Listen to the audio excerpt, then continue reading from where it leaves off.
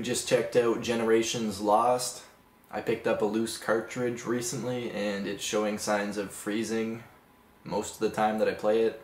And it didn't even want to start for like the first 20 times I tried it when I did get it, even after cleaning. But it works for now. The graphics and animation in this game are good. The gameplay and the graphics are similar to something like Flashback, Quest for Identity, or Out of This World. It's a pretty fun game overall.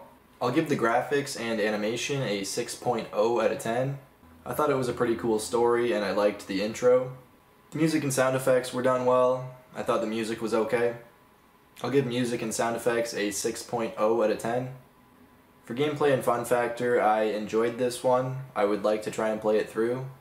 I'm not sure if this is my favorite game in this genre, but it was solid overall. We can give gameplay and fun factor a 6.0 out of 10.